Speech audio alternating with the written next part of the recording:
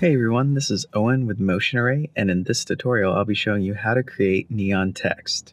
Alright, let's get started.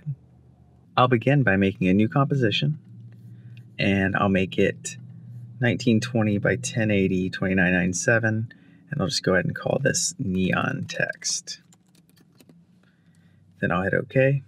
Inside my composition I'll use the text tool and I'll type out the word neon.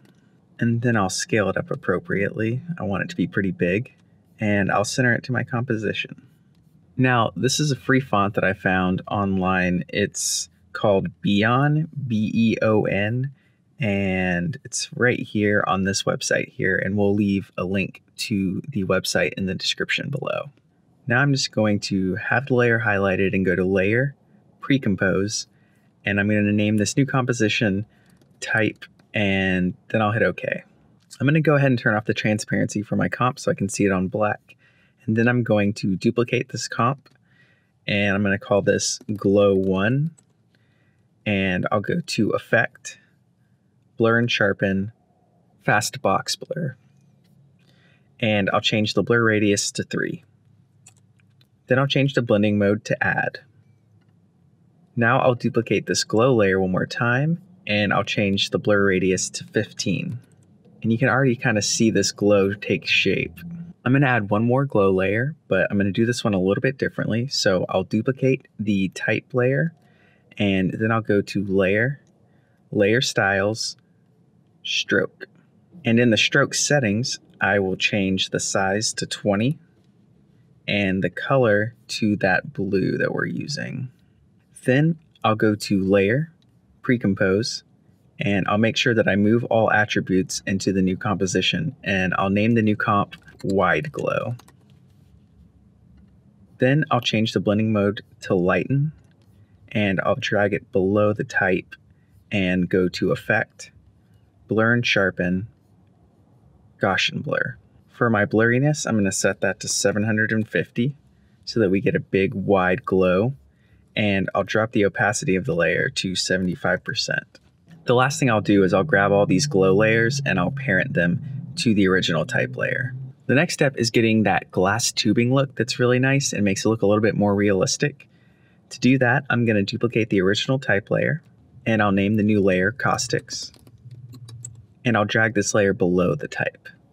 Then I'll go to Effect, Simulation, Caustics. Going down the settings here, I'm going to turn the bottom to none. I'm going to change the water surface to the type layer, and I'm going to change the surface opacity to 0. And I'm also going to twirl down the lighting, and I'll change that light intensity to 0 as well. Back in the water settings, I'll set my water depth to 0.2, and I'll change my refractive index to 1.3. And that gives us that neon text look. Now we just need to animate the flicker on. To do that, I'm going to select all 3 glow layers and pull up their opacity with T.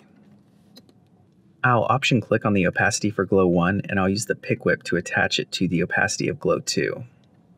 I'll do the same thing for the wide glow, but when I attach it to glow 2, I'm also going to add a times 0.75 to the end of it.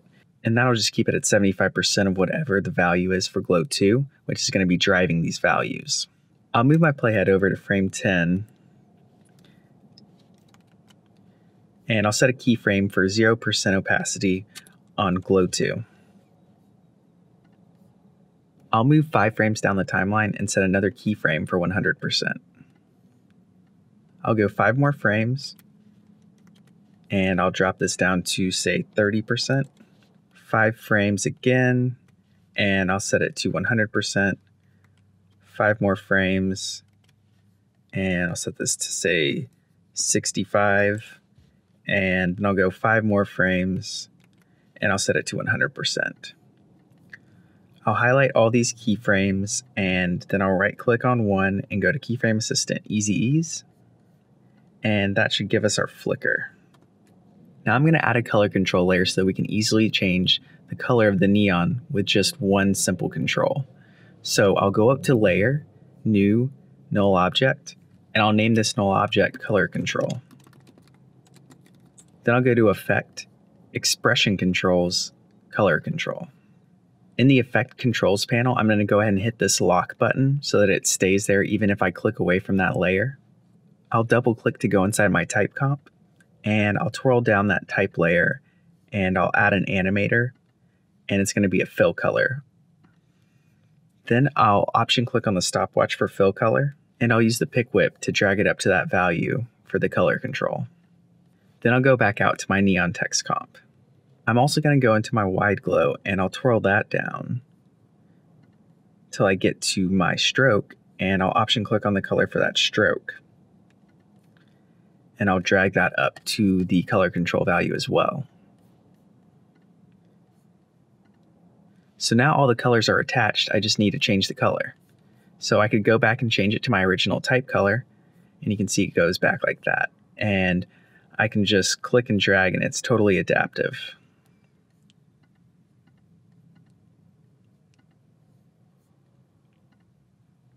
To finish the project off, I'm just going to add a background. So I'll go over to my project panel, and I've already got an image in here. So I'll just go ahead and drag that in here, and I'll go up to Effect, Color Correction, Curves, and I'll just darken it down a little bit.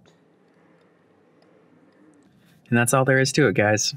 Well, that concludes this tutorial. I hope you guys found it helpful. If you did and you'd like to see more tutorials, please go ahead and subscribe because we're making new ones all the time. Thanks for watching, and see you in the next video.